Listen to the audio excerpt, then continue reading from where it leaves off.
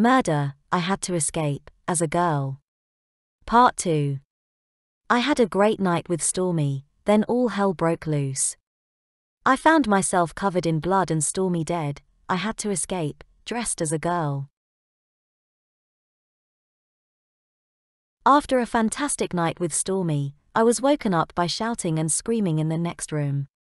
Not knowing what was happening, I sprung out of bed and rushed naked to see what the noise was all about.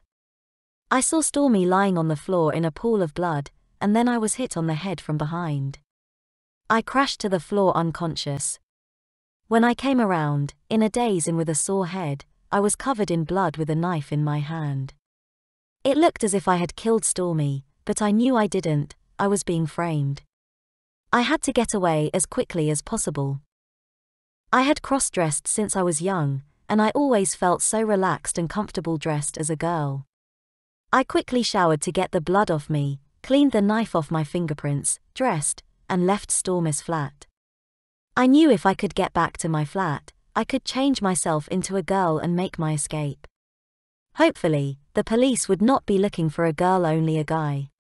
I got dressed in my girl clothes, did my makeup and hair and packed all my girly things into a suitcase. I had never been outside my flat in public dressed as a girl, but I did look good. I hoped nobody would think I was a guy and turn me in.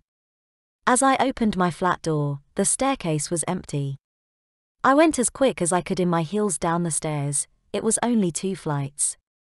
My heels made so much noise on the tiled floor, I was sure somebody would come to see who it was. Luckily, nobody appeared from the other flats, and I got to the main door of the exit. As I stepped out, the street was empty, and I made a dash, pulling my suitcase behind me. The noise of my heels and the case rattled through the street, but nobody looked to see who it was. I had parked the car around the corner in the next street, and I was so relieved when I reached it. I fumbled in my handbag for my keys, and soon I was sat in the driver's seat. I gave a sigh of relief. I hoped nobody had seen a girl leaving the flat.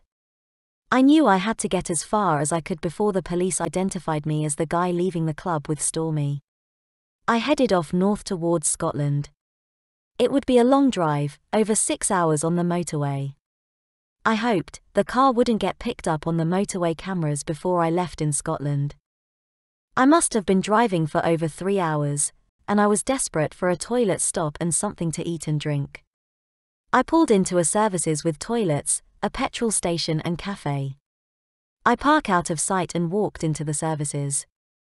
My first stop was the toilets. I couldn't use the gents, I was dressed as a girl.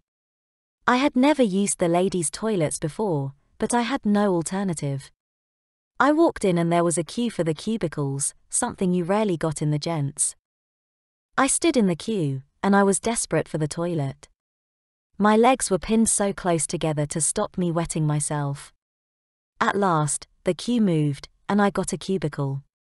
I quickly pulled my dress up and my panties down, and just made the toilet as it all came out.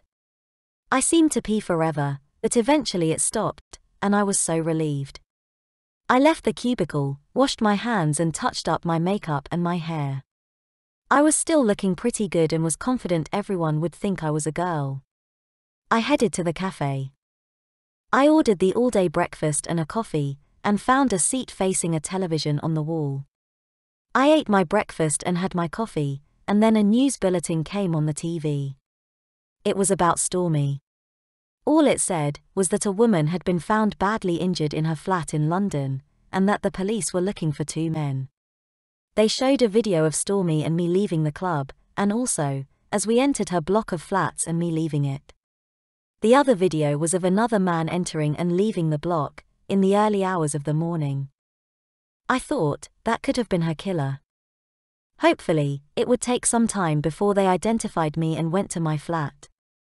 I quickly finished my meal and coffee and headed back to the car. As I got near to the car, I saw a policeman looking through the windows.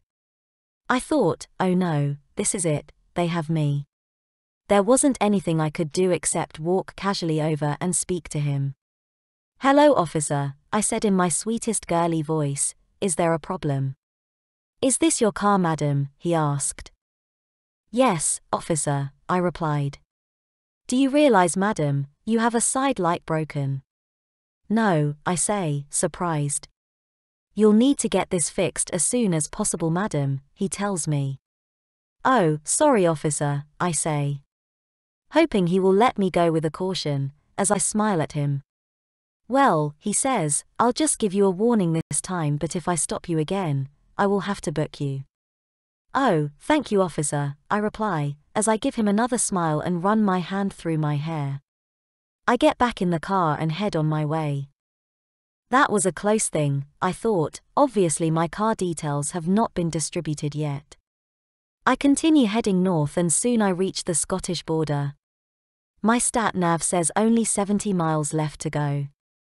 I get off the motorway and use the back roads from here on, trying to avoid any cameras picking me up or police patrols. After about 60 miles, I'm in the back of beyond, just moors and forests. The road is a single-track road with grass up the middle. It is full of twists and turns and not a house in sight. I see a sign saying "The Retreat" up a dirt track. I head up the track. It is so bumpy and full of puddles, but eventually I see a little cottage at the end of the track. This must be Pam's, I think.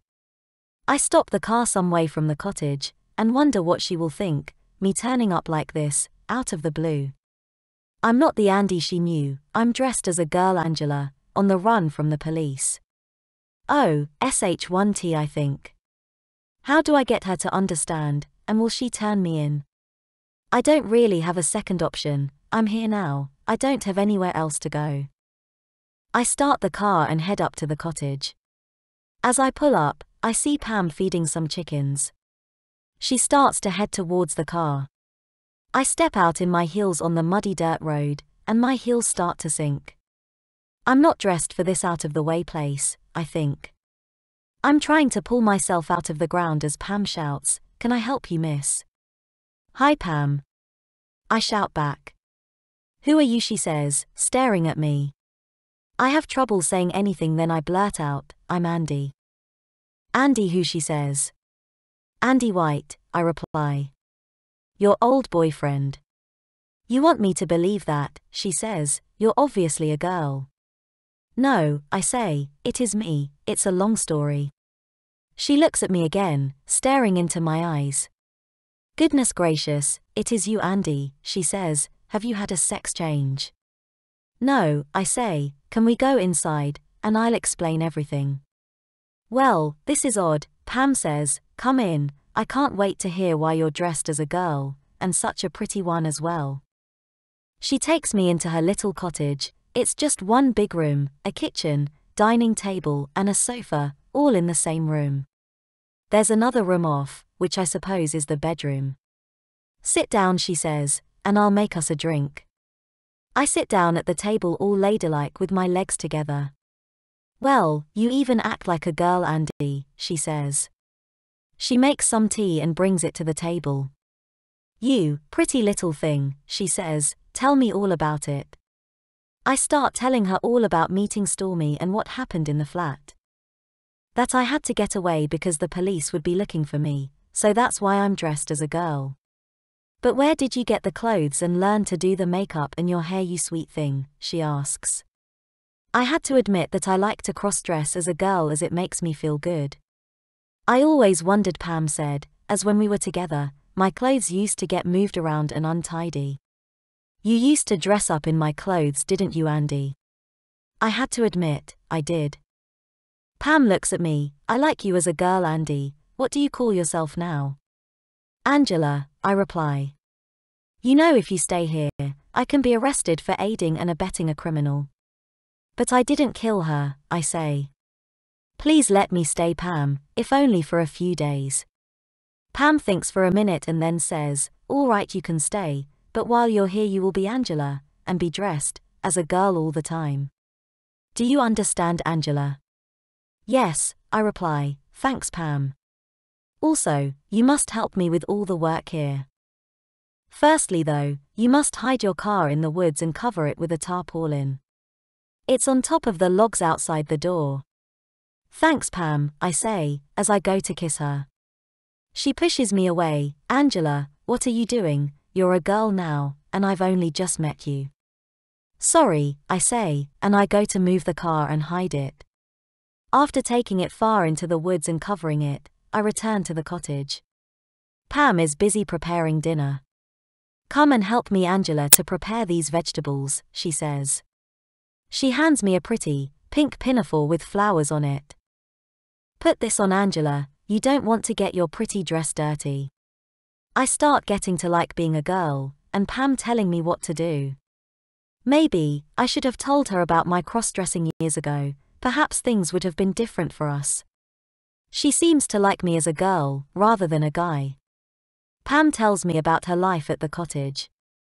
Angela, I have no mains electricity here, only what I get from the solar panels. Water comes from a well in the garden. I have no phone, no television, and no internet connection. Life is quite basic here, and even my post gets sent to the local post office, 15 miles away.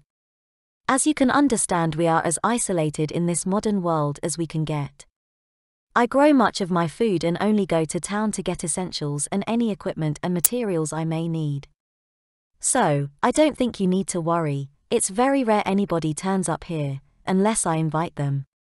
Now Yoha will have to go to town tomorrow to pick up a few things. Are you all right with that? Yes, I say. Not knowing what will happen in the town.